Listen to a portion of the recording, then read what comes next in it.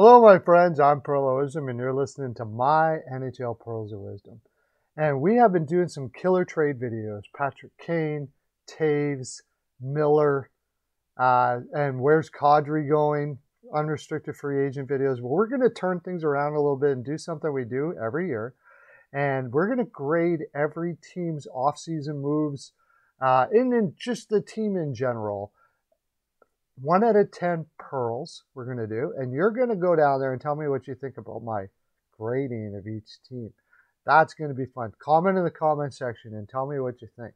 Sub yourself up. Let me know. I want to hear about it. But we got to get to these quick because I have a tendency to ramble on some of them. I really love talking about this sort of thing. So let's get to first we're going to do about 10 here. Remember, this is totally one take, no editing, no nothing, because I'd rather spend time talking to you than worry doing all that kind of stuff. Ain't nobody got time for that, right? All right, let's look at Anaheim. Okay, Anaheim Ducks. I really love what Verbeek's done here. First of all, I want to look first on. Look at that. He's got 3 second-round draft picks in the first next year. That is fantastic in the 2023 draft. Those picks are hard to find. It's going to be a super deep draft. And so for that alone, I already give him high marks. I really like what Pat Verbeek has done, period. He brought in Frank Vatrano, and we'll look at what his where he sits in the lineup and why I like this so much. I love it. I've always liked Frank Vatrano. I've been a big fan of him ever since he was back in Boston. I still think he has offensive upside, and at $3.6 million for 3 years for a guy, as we see, that at one time in Florida scored 24 goals. And if you look at the prorated for his last couple of years, he played lower in the lineup all the time in Florida because they were so deep. He would have been a 25 goal scorer. This is a guy that can score 25 goals for you every single year. And he goes to the Rangers after being buried in Florida, and he gets 8 goals in 22 games. Geez, that's like a 30-goal pace. And I would not be surprised if Frank Vatrano pulls off a 30-goal season, to tell you the honest truth. 13 points in 20 playoff games. Not too shabby, I would say. So I like the move. I think it's pure value, to tell you the honest truth. Try to get a 25-goal scorer out there for $3.5 million right now. I don't think you're going to find it. And Ryan Strome, there was a lot of talk that he was asking for something like 7, and most people had a feeling that likely wasn't going to happen. But for a short-term contract that has no trade clause until 2027, so like 5 years, he's going to be 33 years old. This is a guy that can play many positions and do. He's like a utility player. He can play up and down the lineup. He has enough passing skills to play up in the top, or second line, like he did with the Rangers. He's good enough defensively. He can play in your third line, and he can play center, and he can play wing. And as the young players start to move up here, they can move him off for some picks too, because he doesn't have a no trade clause. I love it. It gives him so many options. Same as Vatrano too, by the way. So let's see where they fit. 50 points. What do you have? 54 points last year. 59 2 years before that. Now he was playing with Panarin, so it's going to be interesting to see what kind of point production he can keep up now that he may not be playing with, a Panarin type. I don't think he's going to be on Zegras' line. That is reserved for Terry. So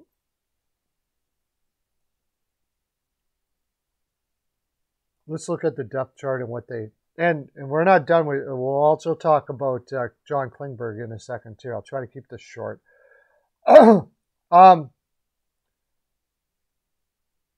The lineup as it stands, Adam Henrique, Zegras, and Terry. Adam Henrique, he's a little high as far as cap hit is concerned based on his production, but he's a great room guy, fantastic.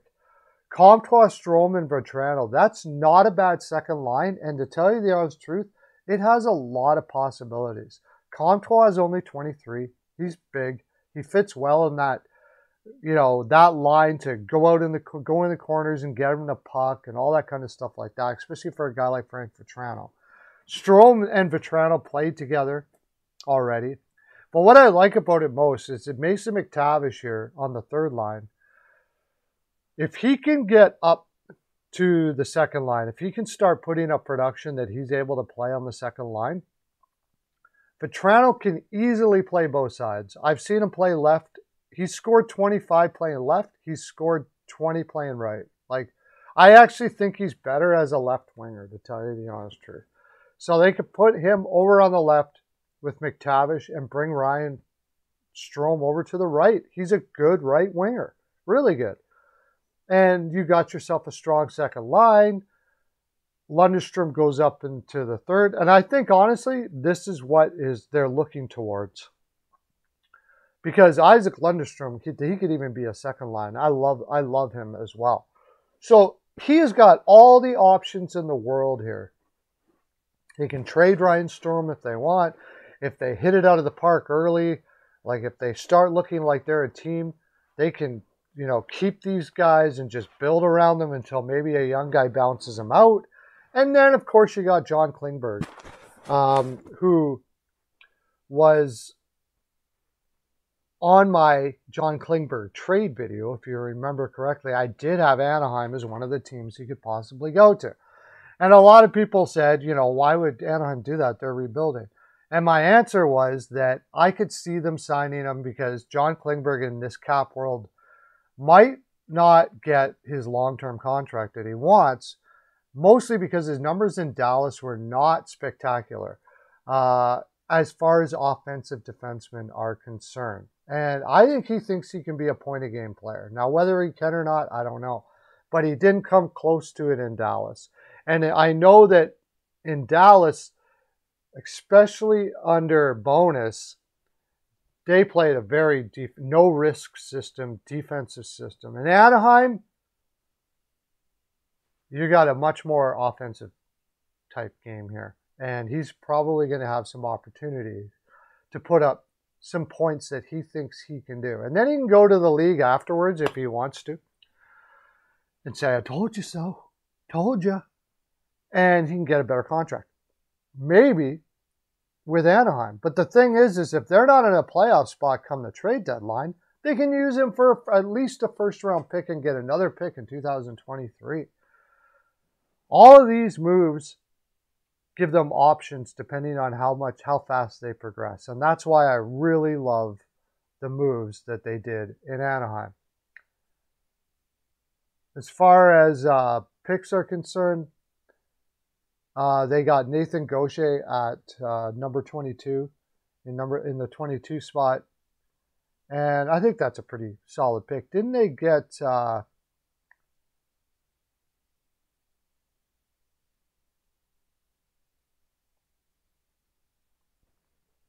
Pavel Mintyukov. Excellent pick. I love that pick. I had him higher than this. And I think it was one of the best picks of the draft. So after saying all that, I'm giving them a 9, and that's higher. That's high for me. I really love the way Pat Verbeek is building this team. I think he's doing much better than his predecessor. He's really looking at things outside of the box and giving himself options all over the place. So I give the Ducks a 9. What do you guys think out there in Anaheim land? What do you give your general managers from 1 to 10 pearls? What would you give them? Sub yourself up and comment in the comment section. Let me know. Arizona, I'll probably be fairly quick with this because they didn't really make too many moves. And really, the thing that they should be judged on, or, if you're going to give them a score, ranked on, is draft picks. Because that's what their whole plan was. That's what Bill Armstrong wanted to do. Now, he's a little light in the 2023 picks, which is a super deep draft. But I think what he did was he realized that it was going to be hard to wrestle those picks away from other managers out there. So he said, you know what? We're in a hurry. We're not going to be relevant for quite a few years now. Give me your 2024s and 25s. And he also had a lot of 2022s. And that's what he did. He's already got 4 second rounders in 2025. He's got Arizona has 9 picks already in the first 3 rounds in 2024, and he's still got time to accumulate more. So for that, super high marks, because that's what they want to do. As far as the draft is concerned, and that's going to be the big thing, they got Logan Cooley, and it's going to be debated for a while because they basically let Wright go, and they took Cooley instead, and that's going to be debated for a long time. I personally, I don't really know which one, because I heard attitude problems at a Wright, like serious attitude problems.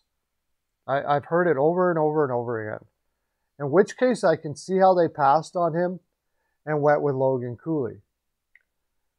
But that being said, Logan Cooley to me is a pretty small forward that really didn't put up huge numbers in the American Hockey League until not AHL, but the U.S. Development Program until last year. And now he is, but I've heard from so many scouts that I really do trust and believe in that he's going to be a cracker of a player. So I'm going to give them the benefit of the doubt and say they did a good job in taking Logan Cooley, but we're really going to have to see on that. There is one move that they made that I'm going to give them very high grade for as well. And that is picking up Zach Kassian from the Edmonton Oilers. I believe they got a pick attached to that as well. And the reason why is Zach Kassian on the ice is not really that great anymore. But what Zach Kassian is a guy who's been through a lot. He went through rehab, he's gone through substance abuse issues, and his career was almost over, to tell you the honest truth, when he had an accident in Montreal where he wasn't driving, but he broke his ankle at a party. And the Edmonton Oilers gave him a shot, and he turned his life around. And I think that is huge value to a team that's bringing up young players for the future. And almost assuredly in that time, there's going to be guys that, he can go up and say, look, I'm a little concerned about the direction you're going. Let me tell you some stories about what it means to lose your career. Like, you know what I mean? So a well-respected person that has gone through a lot that I think can help young players quite a bit here. Not only that, on the ice, he's willing to back it up. He's willing to protect young guys that are getting abused and crap. So I like that deal. I like that move. And they got Connor Geekie. That was the other one. Drafted 11th. I am on the fence about this one as well. He wasn't my favorite player. I know he's got size, and after getting Cooley, they're probably looking, hey, you know what? We better get some size in this lineup. I just think that his overall upside might only be a 4th liner, to tell you the honest truth. His skating isn't that great. He's not as physical as you would like for a big guy. He is very raw. It's going to take a while for him. And I just think that there might have been some other players in that spot that would have been better sooner for Arizona. But, so that being said, I'm giving Arizona 7.5 pearls out of 10. 7.5 pearls out of 10. Not terrible, not super high, not as high as you like to see, but this team is kind of really bad, and it's going to be a bottom dweller. It's hard to give a high marks, even though I think that Bill Armstrong has done a lot of good stuff here, and overall down the road, I think that this team is going to be probably pretty fantastic. But as of right now, I'll stick with that. Oh, I forgot about Troy Stetcher and Patrick Nemeth. Those are guys that they can probably pull off picks at the deadline, and they probably got picks for them. So not bad at all in that regard either. They're not great on the ice, really. Stetcher's not bad, but he wouldn't be in the top 4. Stetcher has basically gone to bottom dwellers, bottom teams his whole career to keep on getting a relatively good paycheck. But if on a solid team, solid defense, Stetcher's like a 7th defenseman. So that's my take on Arizona. Tell me in the comment section what you think of that, yo guys. All right, Boston Bruins. And this is one of the first bad scores that I have. Okay, we'll look at some of the moves that they made. They go out and get Pavel Zacha from New Jersey. And Pavel Zacha has struggled in New Jersey. I can't say it any other way. He especially has struggled as a center. And 36 points in 70 games. He was a very high draft pick, 6th overall. Now Boston is picking him up, and I imagine thinking that they're going to, have the right cocktail to put this guy together and maybe he can come a second line center. And that was the other thing. New Jersey was having a difficult time signing him, and a lot of it had to do with he seemed very unhappy that they weren't playing him as a center. He wants to be a center. But the truth be told, he plays better as a winger. His hockey IQ, to me, is not high enough to be a center. So more than likely, he's going to play wing. And they lose Holla. I don't mind the deal, really, itself. It's worth a shot. But it's really, that's what I want to say here. It's a worth a shot play. And it's sort of like saying, we're going to get younger, but we're still trying to win. And whenever a team is in that mode, it usually doesn't go well. You can't have, they haven't signed Bergeron, but I am positive that they will. I'm not too concerned about that. There's rumors about Krejci. I'm not sure if that'll happen or not. But if you were to, then I suppose this team would be all right. Krejci's 38 years old. He's not going to come in and save this franchise by any stretch. They're going to be without Marchand, and they're going to be without McAvoy to start the season. So it's going to be a rough haul early. But that was the biggest move. And honestly, I'm giving them a low score because I think it's just like enough already. Enough already. You're not good enough, okay? You are not good enough to beat the Tampas, the Colorados, maybe the Rangers, maybe Carolina. It's just not. It's time to break this up, man. And they're not doing it. So, Connor Carrick, really? No bio to Forbert. I just don't see where they did anything too significant to become a contender by any stretch. There's still time, I suppose. But where is this team going? It's going nowhere as far as I'm concerned. Sorry to tell you that, Boston fans. What do you guys think? Tell me in the comment section. Do you agree with me that, Charlie Coyle's got to go? These guys have got to move on here now. I believe that they have to move on from this lineup. Bergeron, just say, look, man, it's time to retire, dude.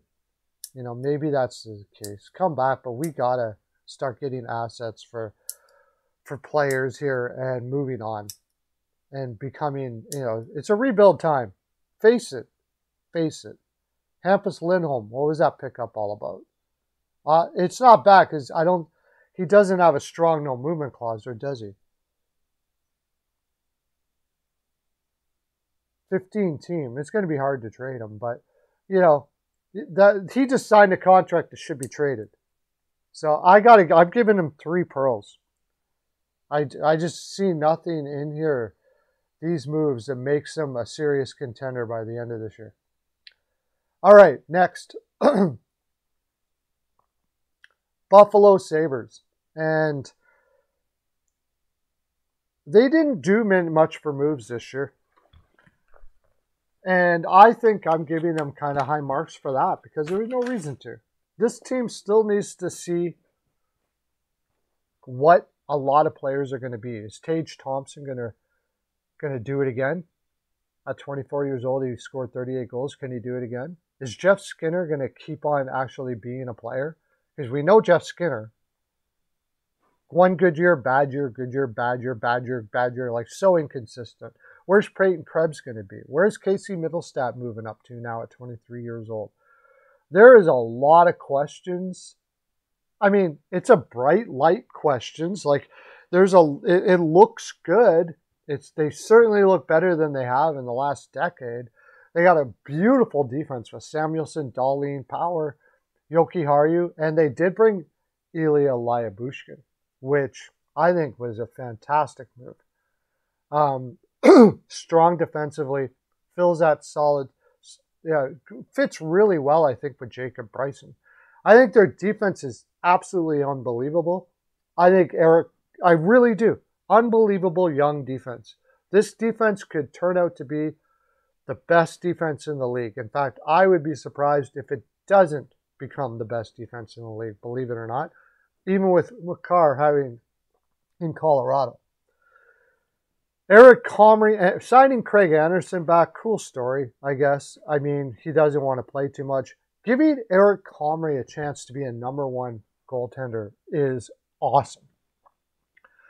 At this stage of their development in Buffalo, they can take a chance like this, and I think he's very much worth taking a chance on. At $1.8 million, I mean, my gosh, that was a beautiful value for a guy who put up some seriously good numbers last year in Winnipeg and has been building for a long time. He's at that age where goaltenders have a tendency to start becoming what they can become. A lot of goaltenders are late bloomers, and he's one of them for sure. And I think it was a great move. The very few moves they did, I really liked them. But here's where I give them huge props. Matthew Savoie, getting him at that spot in #9 is good. If people, from what I understand, Savoie could be anything like possibly like a Strome or a Trocheck or something like that up the middle. Not a bad pickup at 9. I think they'd be very happy with that. And then they went and got Noah Ostlund. Now, I don't know if you guys know who Gravite is. He's one of my favorite draft guys now. I've been watching a long time, ever since I started doing videos, actually. And he had Ostlund high. Like top 7 high. And the last time he had a player that high where he went where the consensus didn't have him that high was Anton Lundell in Florida. Woo! Imagine that. If he turns out to a Lundell type player, they're going to have so many centers, they're not going to know what to do with them all, for the love of God. Anyways, with the draft and everything and the moves they made, I don't think they really made any wrong, poor decisions. Oh, except for Victor Olofsson. I'm knocking him down for that. I don't get that. But I will say this. Victor Olofsson's terrible defensively. Not a great 5-on-5 guy. He's mostly a power play specialist. But I think him and Dahlin are very good friends. And I think they, for a couple years, you sign the guy up until you got to pay Rasmus Dahlin. It just makes Rasmus Dahlin a little more happy, right? And it's a feel-good thing. You get to sign Dahlin. You do not want to sign Dahlin. You got to sign that guy up. I would get him up, sign him as fast as possible for 8 years, $9 million. Like right now, I would do it. And having a guy like Victor Olofsson there might give him more of a chance to do that. That's why I think it is. But really, I think it's an overpayment for a guy who's scored 20 goals. He's got a great shot, but he has a hard time getting into the spots. He's not great defensively. So I docked him a little bit for that, and I gave them 8 pearls for the season. For the off season. Tell me what you think, Buffalo fans. 8 pearls good enough? If I missed any other moves and stuff that they did, let me know in the comment section as well. I do this completely on the fly. And now we're going to get into one that's going to raise the ire of a few people, I'm sure. This is the debate above all debates here. Really. They lose Gaudreau. Calgary Flames. They lose Gaudreau. They lose Tkachuk in different circumstances. They don't get anything back for Gaudreau. Personally, I was calling them to trade Gaudreau 2 years ago. A year and a half ago, actually. It was about there. I've got to a point now where if I'm an owner or a general manager, if you're coming up to restricted free agent and you're not willing to sign within a year and a half of that deal, I'm trading you. Forget it. No humming and haw and blah, blah, blah. I want to see. No, sorry. I'll give you a fair deal. We'll work out something where we think you're going to be by that time. I may take a few risks there, but you're not going to lose somebody for nothing. So that alone was low marks already for me. And there's other factors that stop that from happening, sponsors and all that stuff like that. I realize that. But the fact is that's what happened. Tkachuk, there was rumblings about Tkachuk. I did a trade Tkachuk video last year because a very good O'Brien on Sirius Radio, who doesn't even talk about this insider stuff too much, he said that he heard a little birdie told him that he may not be in Calgary, and that was enough for me. You know, an American, and it just kept on. The rumors never stopped. They could have got way more for him. And you say, well, they got a lot for him. Okay. Well, let's look at this. They got Jonathan Huberdeau. And I've had this argument with people on Twitter all day. Okay? Jonathan Huberdeau, when they traded to Florida, they got Jonathan Huberdeau and Mackenzie Weegar. Mackenzie Weegar, I'm not even going to argue that. It's a beautiful move. I don't know what he's going to sign for, but I don't know why he got undervalued in Florida. He's a top 2 winger, and he can play the right side. Boom. Nothing wrong with that at all. I think that's going to hurt Florida just as much as Jonathan Huberdeau, maybe even more in the long term. Hear me out. Yeah, he's a great offensive player. I'm not going to argue with that. Huberdeau is a fantastic offensive player. But all I hear is like, Tkachuk's not a great skater. Well, let me tell you this. Huberdeau's not a great skater. He's 29 years old. They signed him. He's signed for 1 more year, and then he gets 10.5. So he's going to be 38 by the end of this contract. These contracts usually don't end well. You already know that.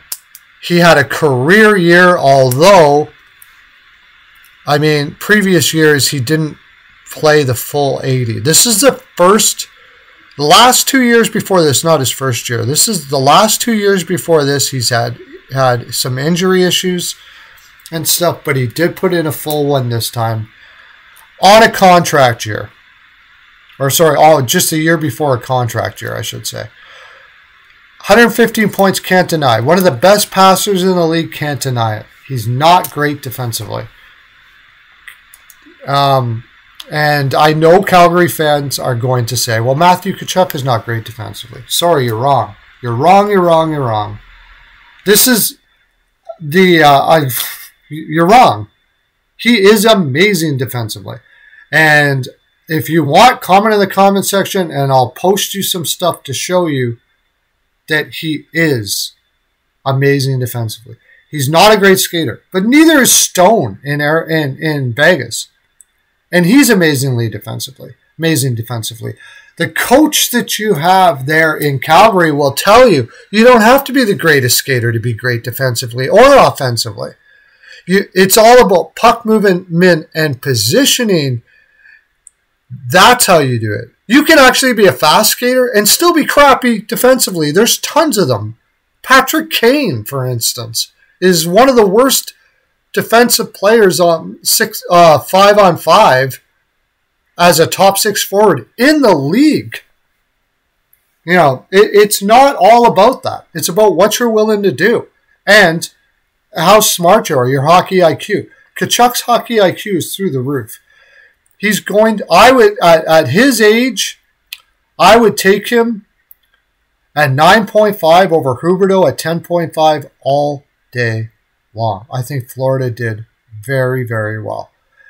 Mackenzie Weegar, excellent move. I like it. Now, I'm going to give they were put in a tough situation, but it's a situation they should have known was coming. They should have known this was coming. They could have got more value from both of these players much earlier than they did, and they didn't. As it turns out, they seem surprised by it, and they get Weegar and Huberdeau, so I'm not going to give them a crushingly bad mark for what they did, because they did kind of unbury themselves a little bit. But if you look at this lineup, here's the thing. Is this team truly a contender now? Elias Lindholm, overrated defensively. He's overrated defensively. I don't like the people that vote for the Selke. I swear to God, I don't know what they look at half the time. Just sometimes I wonder if they actually watch the games. Just look at the fact that he has a high face-off percentage. I mean, Tkachuk carried that line both ways. Gaudreau did offensively. Tkachuk did both ways. Lindholm was in the middle of them. Gaudreau became a lot better defensively under Sutter. And now you've got Huberdeau, who isn't very good defensively, and Elias Lindholm has got to prop him up. Tyler Toffoli's not the greatest defensively either. I mean, I think this could end up very bad for Calgary, to tell you the honest truth. I don't think you're going to see what you think you're going to see out of Calgary. I think it's possible they're not in a playoff spot. But more than likely, because of the defense that they put together, re-signing Nikita Zadorov was great. He's a fantastic defensive defenseman. Getting Weegar was great. I mean, that defense it could save them. Will probably keep them in the playoffs. But they're a bubble team, probably. And maybe 1-2 rounds and you're out. And that's not what you want. Now, they do have cap space, I believe now. Especially next year. They can start adding to this roster. And it may turn out okay for them. 2.7 mil. So they don't have huge cap space, but they do have some. And next year, things change. You got some guys coming off the books. You got to have to give Weegar money. I don't know. I don't see a team here that can compete against the Colorados, even Edmonton Oilers. They're not a cup team. And for my money, if you're not a cup team, signing Huberdeau to $10.5 million is not what you're supposed to be doing. I would have flipped him, grabbed picks, flipped, maybe keep Weegar because he's young, and kind of did a rebuild here. That's what I would have did. But anyways, I don't have to answer to sponsors and owners who want to make the playoffs every year to make the money work. So I give them 5. 5 pearls, boys and girls. That's what I give the Calgary Flames. What do you guys give Calgary for the moves that they did? And I know I'm going to get thrashed for whatever I just said here, but that's okay. You can do that. You can do that. Comment in the comment section. You can call me everything but whatever you want to say. I am not hurt by things. Whatever you know the term, whatever happens on the ice stays on the ice. Whatever happens in the comment section stays in the comment section. I love you no matter what. Even if you're mad at me because I said some things or you think I'm stupid. I'm cool with that. I've been called an idiot more than you could possibly imagine doing these things. And I still talk to everybody that calls me an idiot. All right. Next, Carolina Hurricanes. What did I give them? 9.5. This is beautiful. Pacioretty for nothing. Now, it might only be for 1 year, but who cares? They gave nothing. Futures. Like one day, maybe I might give you a late pick or something. Unbelievable. Beautiful. They wanted that. They needed that. They needed a veteran guy. Now, the one thing I will say is Pacioretty kind of badmouthed Vegas on his way out. And he did the same thing to Montreal. He kind of comes off as an arrogant jerk. I could be wrong about that. Tell me what you think. If you're a Vegas fan listening here, or, you know, other people, what do you think about Pacioretty? But you can't deny his production. The guy's a point-a-game winger. Possibly a 40-goal. Now, the other problem is, of course, injuries. Injuries have been piling up for Max Pacioretty. But I still think it's I still think he's solid, and for nothing, why not? Then, of course, the beautiful move for Burns, which they gave up virtually nothing as well. And I love it. I mean, he's going to be there a while. He's only making $5 million. The guy just consistently puts up points, and he did so on a San Jose team who's not as stacked as his Carolina team is. Like, I think he could end up putting up big points again. And he got Slavin playing with him. So, yeah, Burns is kind of a dumpster fire defensively, but his offense more than makes up for it. And with Jacob Slavin there, if anybody can support his defense, it's Jacob Slavin. So, and then Shea, Pesci, Bear, nice. They got Coughlin, too, in the deal. Like, unbelievable. Coughlin's not a bad kid. Probably in that spot. He's a right defenseman, too. They've got an overabundance of right defensemen in Carolina now after making all these moves. So, yeah, I gave him a 9.5. And I'm not even done yet.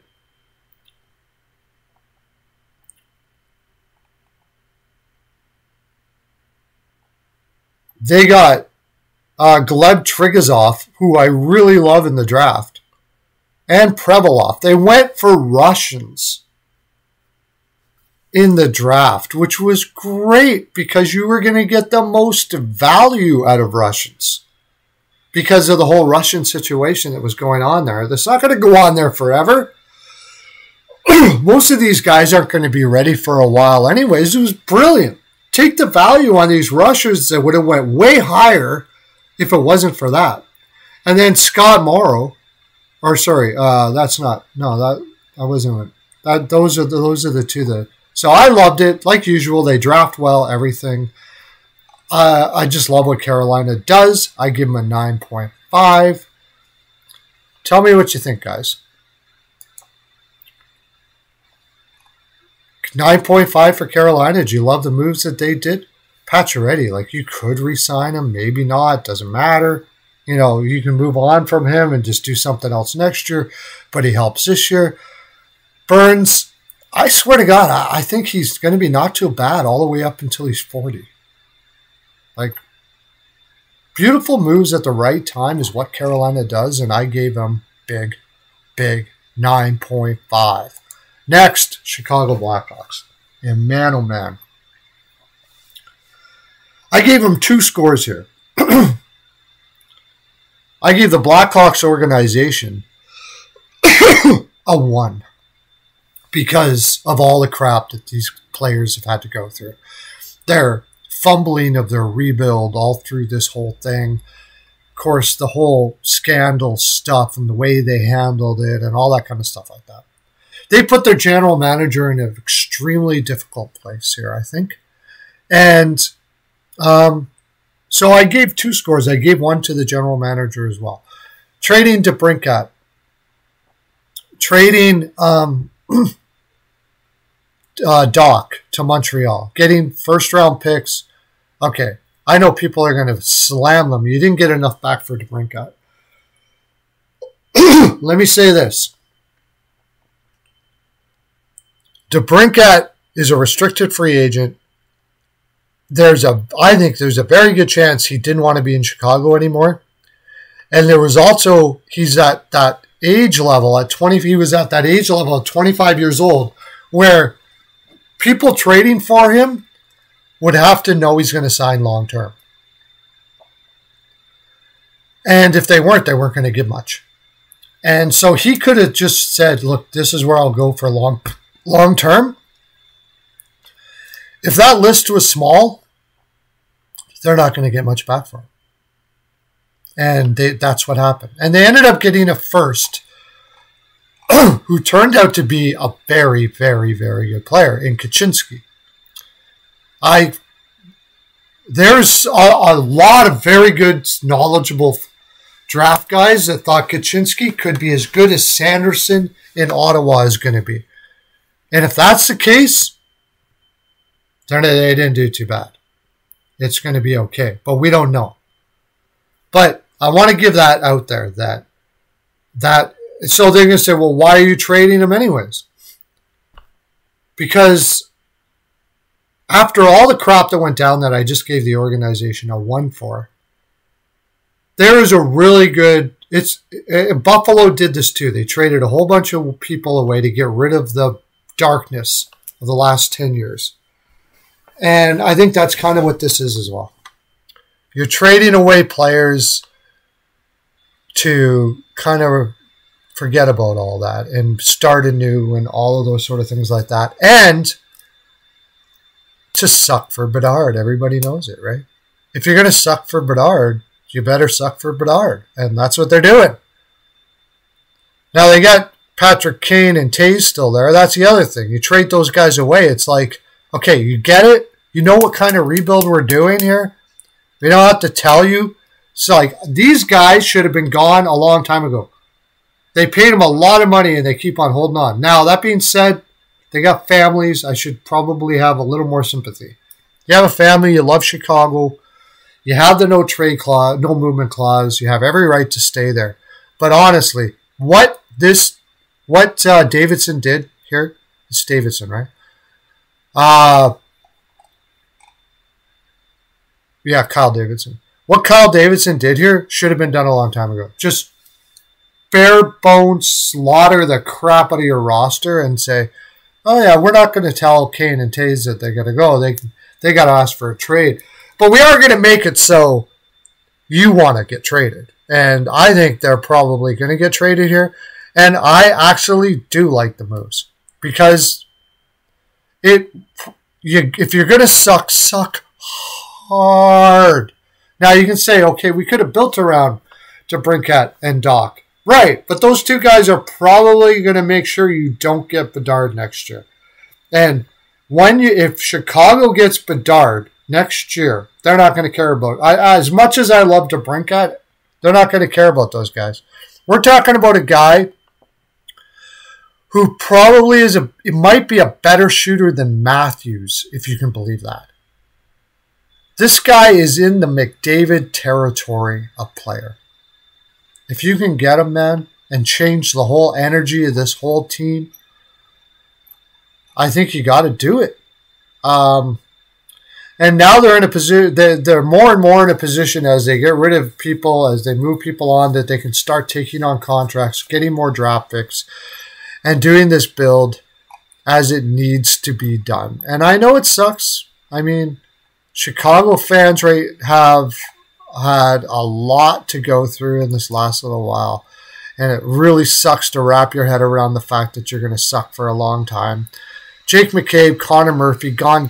They got to get rid of them as well. Anyways, because of a good drafting of Frank Nazar and Kevin Kaczynski, that's what I know most about. I'm not sure about all the other picks that they did, but I really love the Kaczynski pickup. Yeah, he got drafted 7. So, right around the wheelhouse. You're going to love him, man. You're going to love that kid. I gave Chicago the GM a 7. And I almost feel like I got to go higher. I think I'm just giving him a 7 because this team's going to suck so bad that it's hard to give somebody more than a 7. You know, just because of that. It's not really his fault, but I gave it a 7 anyway. 7 pearls out of 10. And we're going to go to Colorado now, and I think we'll end her there. Colorado Avalanche. Believe it or not, I did not give them a super high score. And it's simply because I just can't wrap my head around Georgiev being good enough, man. I just can't. I could be totally wrong here. You got to think, like last year, they did win the Cup with some of the worst goaltending that a playoff team has had. Not like through his whole career, but during that playoff point. Kemper was not that great. He wasn't. He was average at best. I think it might be the worst goaltending that I've seen, and a team still wins the Cup. And now you're getting Georgiev, who was hot ass last year. He was horrible. Having you said, well, those numbers aren't that bad. Their defense was great last year. And Georgiev he let bad goals in all over the place. So they have to see something in Georgiev that I don't. And I mean, their goaltender coaches are NHL caliber and all that kind of stuff like that. So I'll give them the benefit of the doubt, I suppose, but not on the score. I just think it was a really bad move. And they didn't do much else besides that. They're not bringing Kadri back, which is understandable. I think Alex Newhook is going to be a beast, dude. As close as next year. Like, maybe every bit as good as Kadri or better. So I'm not going to dock too much for that. Re-signing Josh Manson, I think that's a little rich. He's gone downhill quite a bit, and he's probably going to go downhill even more defensively. He gets far too much credit for his defense because he beats people up. He was an amazing defensive player, but he has gone downhill quite a bit. However, you won the Cup with them. I think it's a rich contract. I've never given Sakic a low score for anything. He's a genius. Absolute genius. But I need to see this. And he may come out looking like a genius, and you can all come on the comment section and say, see, Sakic knows. And I'd be like, yeah, he's Sakic. It's hard to criticize a guy who built this roster. This is a roster that's been built. Every single one of these forwards. I'm not sure about Maltsev now. Or Magna. Who do they still have to sign? Do they have to sign anybody? Who did they lose there? Tell me who they lost there. What am I missing? Is Helm? No, Helm is back.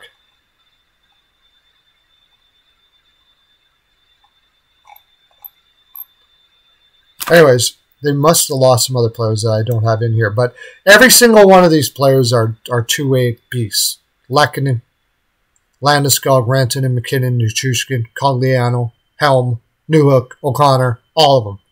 JT Compher, but still good, average. And I love them for that. And their top 3, top 4 is amazing. It's just what they did this year. I'm not giving them a high mark for, actually.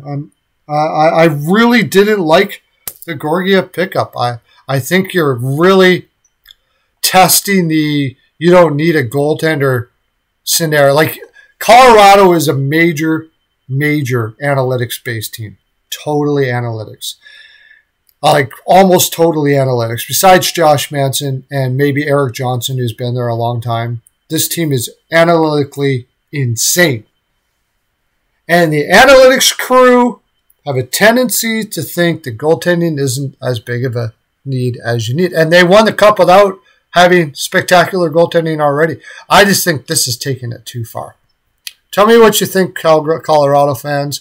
My score for the Avalanche for this off-season was 6.5, which is on the lower side of the scores I've given to people out there. All right. That's my full 42. Sub yourself up. I'll talk to you later. I went long, but that's okay. Have a great day, everybody. Okay.